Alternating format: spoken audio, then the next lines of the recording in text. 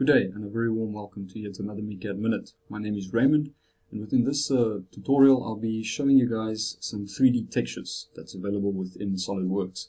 So basically the gist of this feature is the ability to bring in a textual picture and manipulating that into actual 3D geometry. We can then put that straight into manufacturing, specifically for the 3D printing guys. This can also be the graphics body that's created can also be converted into a BREP mesh body for any further editing or manipulating of the parasolid data, if need be. So let's jump right in and have a look.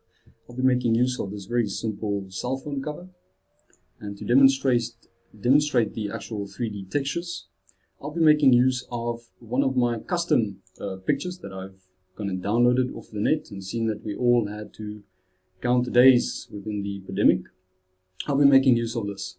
So a very simple drag and drop operation can be used.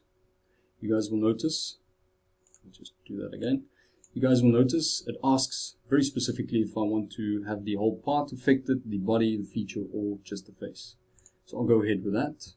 To edit or tweak the actual scale of the textures just slightly, we can go ahead and click on the display manager and just double click our texture over there.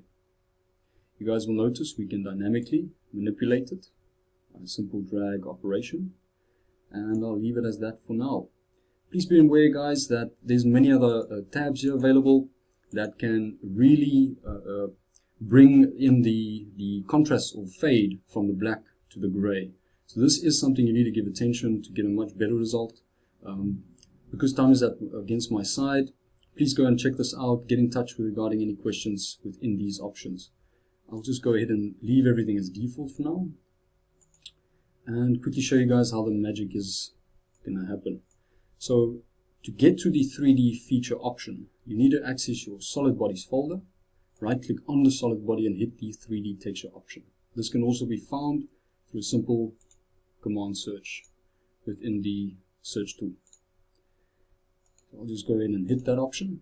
You'll immediately notice a graphics body appearing, and I'll go ahead and select the texture that we've just dragged and dropped. As soon as I do that, you guys will notice the mesh starts to deform or starts to take shape. I'll then go ahead and refine the actual mesh that we see in front of us through these sliding bars. We've also got quite a few checkboxes available, so please go and have a look at them before you just jump right into it. For the purpose of this example, I'll just jack this up so slightly, increase the element size, and I'll just give this a nice 2 mil indent. Please be aware of the white up and black down checkbox. This basically dictates if it's going to be an emboss or deboss. So just to show you guys, I've gone and hit the option for the actual extrude. Just to show you guys, I'll go ahead and say OK, and a graphic body will appear. Please note that our solid has now been hidden and our graphic is now being shown. So I'll just manipulate the view a bit and show you guys what is created. So as you'll notice, there's a clear indication of the extrude taking place from that texture to refine the edges or surfaces slightly. Like I said, we can convert this graphics body into a mesh body for further editing. Demonstrate this manipulating of the 3D geometry a bit better. I've made use of the default Solidworks 3D textures, and this can be found in your miscellaneous folder. As you guys will notice, there's a host of already defined default 3D textures that's quite lovely to use. Like I said, simple drag and drop will add it to the face or part. So I'll quickly section this, and just to prove that the actual geometry has been changed. You guys will notice the face has been manipulated following the actual texture. I hope this can help any 3D printing industry or perhaps any industrial designer. Until next time, guys, take care.